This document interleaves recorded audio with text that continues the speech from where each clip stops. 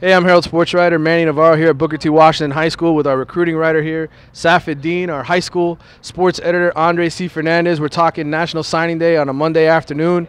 Let's start off with the Booker T. Washington Tornadoes. They got two kids heading to UM, Demetrius Jackson and Chad Thomas, two big-time kids. But Treon Harris, he's the unresolved story, even though he's committed to Florida State. Safid, I'm going to start with you. What are your thoughts? Where are you picking Treon to go? Picking Treon to go to Florida. I'm not really sure how that's going to go. I mean, he can really fit in Auburn's offense that just went to the national championship game as well. He's been a long-time Florida State commit, and Jimbo Fisher's really made an impact on him as well. But Miami could make an impact, and he did have his last official visit there too. So we'll see. It could be Florida, it could be Miami, it could be any of the floor. He's been really quiet about it, and it's going to be a lot of intrigue come signing day on Wednesday. Dre, 14 seniors right now scheduled to sign here at Booker T. Washington, among the most, if not the most. National championship season, what a great way to cap it, right? Yeah, another tremendous class for this school. You've seen it the last few years, the talent that's come through here, and to see these guys have the opportunities. I mean, not just the places that they've committed, but some of those schools that have been trying to recruit these guys. I know like Chad Thomas, you know, the guys you mentioned, Demetrius Jackson even had a visit to Texas recently, just the schools that have realized what a stellar program it is down here at Booker T. And it really is just the start, because you look at next season, the class that's coming back is going to be just as good, if not better. They're going to go on the road again. I mean, it could be another chance at another national championship. So many talented kids here at Booker T. Washington. All right, the big decision, at least locally, I think, is going to be involving Travante Valentine over at Dre's alma mater, Champagnat. He's going to be announcing at 10:30 a.m. Booker T, by the way, 9 a.m. For signing day if you're following us on Twitter for updates. So 10:30 a.m. Champagnat. Where do you think Travante Valentine goes? He's flirted with the Hurricanes and LSU. It's pretty much those two schools. What are your thoughts? I think he's LSU bound. He's really liked LSU, especially with that visit and conversations I had with him. He said he's loved how the coaching staff had conversations with his mother. He says LSU fits that country attitude that he possesses. You know, he's kind of wanted to decommit for UM for a while, and sort of those outgoing rumors gave him a reason to. And so it looks like he's not looking back. I think he's LSU bound. Mike Tunsil's team wins the state championship. They've got several kids they're going to sign there. Seems like just the beginning, really, for Champagnat. State championship, 5-6 kids signing. Pretty impressive year for them. It really is, because, I mean, you look at some of the guys that are coming back, just like Booker T next year, Kedrick Labate, players like that. I mean, it's going to be another strong class next season.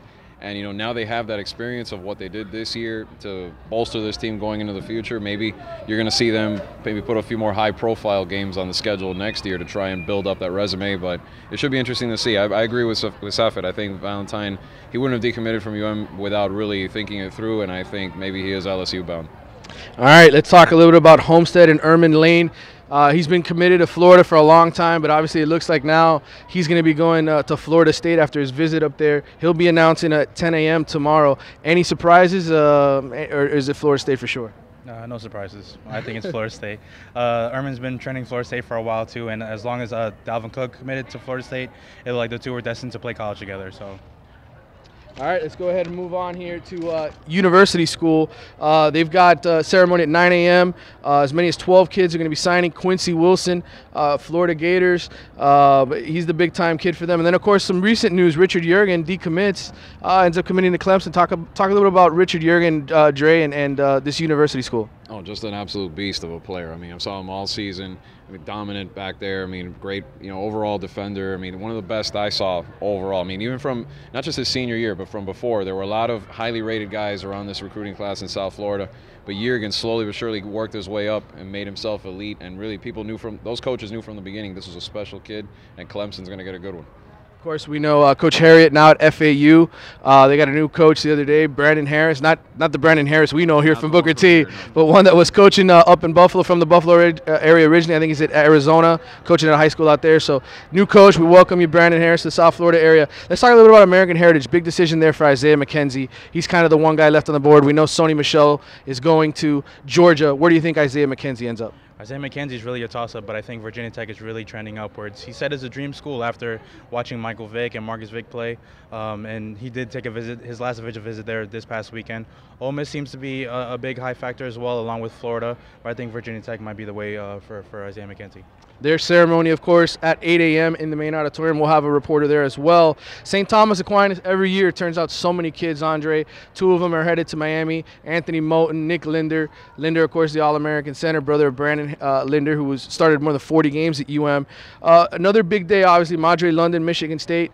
Rocco Casulo's team didn't win a state championship, but another stellar year sending kids to college. Yeah, like you mentioned, guys like London, Corey Holmes, a talented wide receiver as well. I mean, just it shows you every year, not just the talent, but the combination there of talent and education that Aquinas provides. I mean, these guys are going to top-notch D1 schools that aren't just good football schools, but they're overall good academic programs. And again, another stellar class for St. Thomas.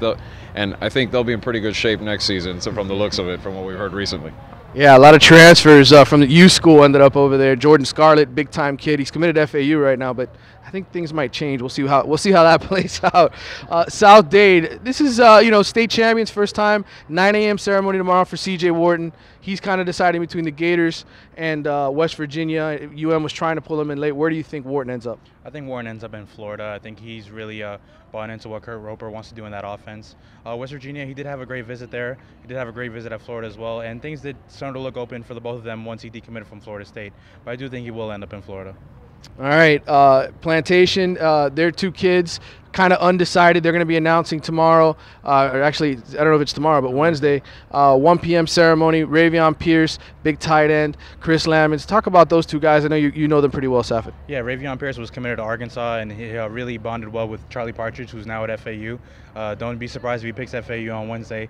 And Chris Lamons was once committed to Florida. He's really close friends with Quincy Wilson and Armand Lane, but Armand decommitted and Chris Lamons did as well, excuse me. Chris Lamons looks like he's going to go to South Carolina. Wisconsin might be in the mix as well. All right, and of course, we can't forget about the Bulls. They just hired a new coach, Andre. Eddie Rabbit Brown. Both of us got a chance to talk with Eddie. Talk about that first. I know they've got some kids obviously signing, but the new coach at Northwestern. Yeah, I mean, he sounds like he's got a plan in place already. He's going to meet the team this week, just to kind of reinvigorate that program. I mean, it's been a couple of years where, they've fallen behind their rivals. Teams like Booker T and Central have really gone way ahead of them. And I think he just wants to inspire, recapture what this team used to have. Have those top talented kids from the middle schools come back to the program and they do well, and keep the academic standard, which is one thing that I know Coach Stephen Field did a good job of while he was there. He's going to maintain that, keep it going forward. And, the Bulls have talent. They always have. I think it's just a matter of being able to, kind of bring that together. His biggest message was he wants to get the kids all on the same page. Maybe there's been some, how losing can develop a little bit of dissension, controversy. He wants to get rid of all of that, get this team back united and going forward, and try to reach what Central has accomplished in the last few years. Of course, we'll have all of your National Signing Day coverage on MiamiHerald.com. Be sure to follow us on Twitter for updates. Parting thoughts on Signing Day from both of you guys? It's going to be a really exciting day. A lot of kids are going to pick where they're going to go to, obviously. But I think we're in for some surprises, especially with Isaiah McKenzie and Tryon Harris. Yeah, I mean, McKenzie to me was one of the most electrifying players I've ever covered, not just this year, but any year. And it'll be interesting to see where he ends up going. All right. For Andre, Safid, I'm Manny Navarro. We'll talk to you later.